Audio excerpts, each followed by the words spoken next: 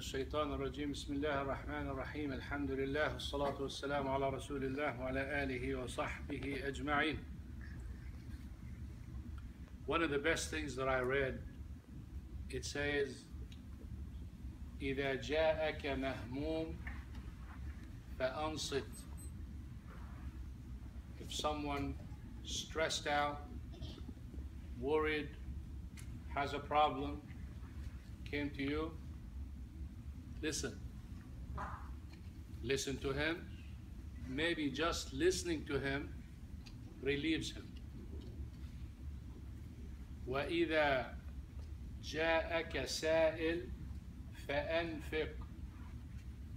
If someone comes asking you for help, begging you for money, I have a hospital bill, I have a problem, I have a need, I have rent, I have food, or I need some whatever.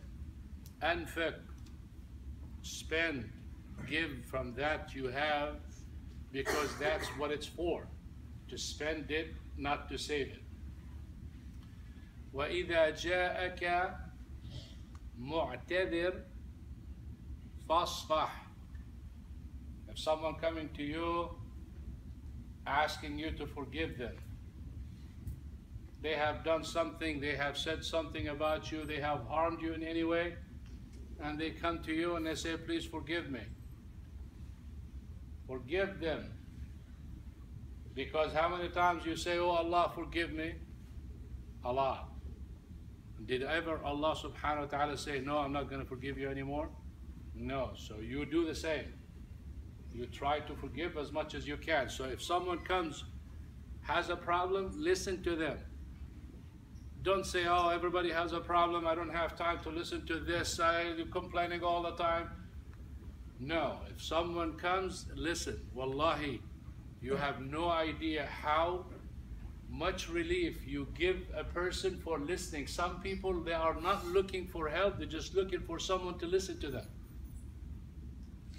And the same thing for help, money, Muslim or non-Muslim. When someone comes to you for a need, know for sure that you are better than them. And that's why they are coming to ask you. That means you are blessed more than them. And the pay for being blessed is to thank Allah subhanahu wa ta'ala. And the way to thank Him is to spend from that which He gave you. And when someone comes and asks you to forgive them because you make mistakes and you say wrong things and you hurt the feelings of other people and you need forgiveness on top of that, the sins. If you have sins and you beg Allah subhanahu wa ta'ala, He always forgives you. Abu Bakr as-Siddiq radiallahu anh, when someone, watch this, accused his daughter with adultery, accused her. There is no bigger sin than that. And she is the wife of Prophet Muhammad sallallahu alaihi wasallam. What did he do? He used to spend money on that. It's like he was his guardian. He said, no more. How can I spend on someone who's saying this much or this bad about my daughter and about the wife of Prophet Muhammad sallallahu alaihi wasallam? Allah subhanahu wa ta'ala revealed an ayah for that, telling him forgive, commanding every one of us, forgive and let it go. Don't you like Allah subhanahu wa ta'ala to forgive you? Meaning that he did something wrong. He got punished for it. You do a lot of wrong and you ask Allah subhanahu wa ta'ala for forgiveness. So just like Allah subhanahu wa ta'ala forgives you, why don't you forgive? You know what Abu Bakr as-Siddiq did? Radiallahu anh, he reinstated the help. Let's say he was giving him $1,000 a month. He doubled it. He started giving $2,000 a month simply because it touched him, because he knows how badly he needs Allah subhanahu wa ta'ala for forgiveness, so he did that. And look at the saying, ليس من الضروري أن يكون في جيبك مصحف ولكن ليكن في أخلاقك آية. It's not important if you have a mushaf in your pocket or a mushaf in your heart. What's important is to have one ayah understood and applied. I think I need to repeat that. We're not looking for people carrying mushaf or memorizing a mushaf. We need people who have one ayah and applying that ayah. Because the Quran is revealed to act upon, to not just memorize and read. So this is the benefit that we get. Many of us focus, like one person the other day, he was saying about someone, he's so knowledgeable, but he said he makes mistakes in the Quran. I said, subhanallah.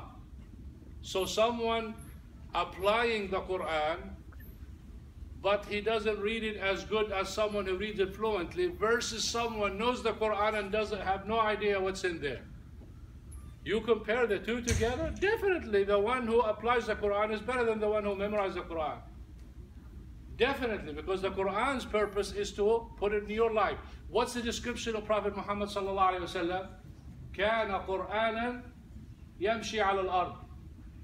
He was a walking Quran. Have you ever seen a walking Quran? Yes, human being acting up with the Quran. Whatever the Quran says they do it, it's like a walking Quran. That's what Prophet Muhammad sallallahu alaihi wasallam, he wasn't described, oh, he knows the Quran and no mistakes. Oh, he memorizes all the Quran. No, he was a walking Quran. That's why the majority of the Muslims accepted Islam not because of anything but manners. They watch people. They buy and sell with people. When they promise, they fulfill the promise. When they give fair. When they fight fair. When someone wants to return something, they take it back. They're easygoing. They're dealing with people so good. It's like, why are you doing all of this? Oh, because I'm Muslim. Because this is my religion. My religion tells me to do that.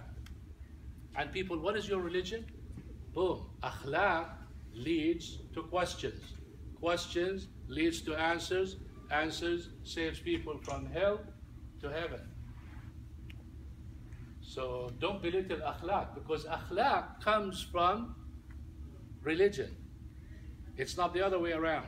If you have good manners, generally it comes from your religion. If you know your religion, you have no good manners, that means you don't apply your religion, there's no goodness in your religion. If you say Allah subhanahu wa ta'ala is one and He is the beautiful and He is the forgiving and He is and He is and He is, and you got none of that stuff, what kind of tawheed is this? You see, we need to really think about what we're doing.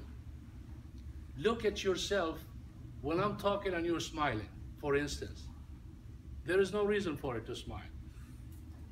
Or laughing, or talking to someone else, or not paying attention, or looking at me but your mind is somewhere else. We need to really take it serious, just like what the brother was saying.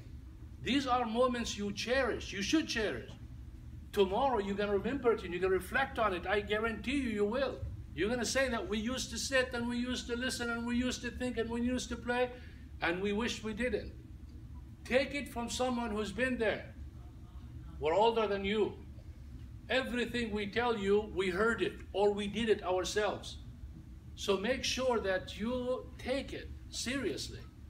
Force yourself. I know you want to talk and I know you want to laugh and I know you have so many things, but that is how you seek knowledge. You force yourself to do that, and then you find yourself, it becomes so easy for you to sit. I know some people, when you talk, they're just like this. They're pinned. They cannot even look aside. That's how you train yourself, and that's how Prophet Muhammad sallallahu alaihi wasallam was. When someone talks to him, he would not interrupt like this thing here.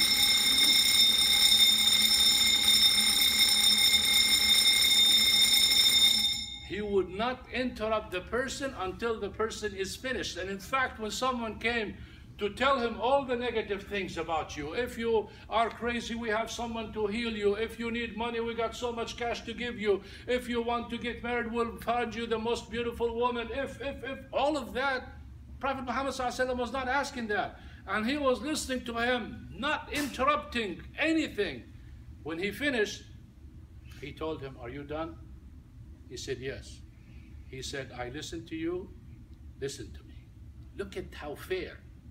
Look how attentiveness and how fairness is with Prophet Muhammad ﷺ. And guess what? Did you think he answered his questions? He just recited Quran for him. And the other one begged him, "Please stop." He couldn't take it anymore because it's so scary. Because he said, فَإِنْ أَعْرَضُوا فَقَدْ أَنذَرْتُكُمْ صَاعِقَةً مِثْلَ صَاعِقَةِ عَادٍ وَثَمُودٍ. If you turn away from this message, I'm warning you from a strike like the strike that hit the people of Prophet Hud and the people of Prophet Saleh. They understand. So manners, be attentive, listen, forgive, help, and pray. Our brother is in need for you. And he's not only in need for you, I'm in need for you, but he is more in need. When someone asks you for help, dua is the least that you can do. How long did it take me to pray, to make dua? Long. You know what? The longer you stay, the more sincere you become. Try it. Most of us, they go, "Oh Allah, give me, oh Allah, give me, oh Allah, give me," and then up. You did not really warm up. This is like someone wants to go play a game and he throws 3 shots and he goes, "Let's go," or "I prayed." No, but when you take it longer, you start connecting with Allah subhanahu wa ta'ala, you become more sincere. So if you need dua, take long sujood. Get all the blood coming to your brain, you start thinking. And you start feeling it and it feels good. Honestly, how many of you felt good after that long sujood? We got 1, 2, well, see? Wallahi, I'm not joking. Wallahi, it's a different feeling when you have, it's like you recharge yourself, subhanallah. Good feeling for the dua and good feeling, even physical feeling for the body.